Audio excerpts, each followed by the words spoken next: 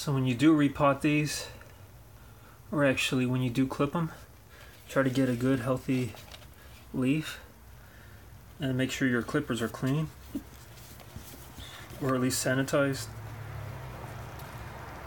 And replace the water every few days, and before you know it, you'll start to see some roots.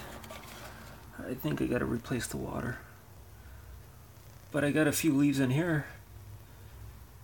Man, look at this. This leaf is huge. Look at that. That's beautiful. Just put in a little jar like this, and I'll do another update video. Actually, I'll just do it all in one. I'll just wait.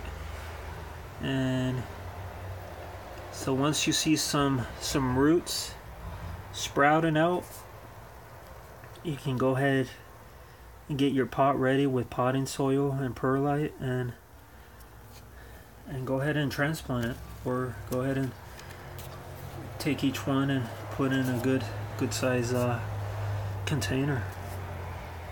All right.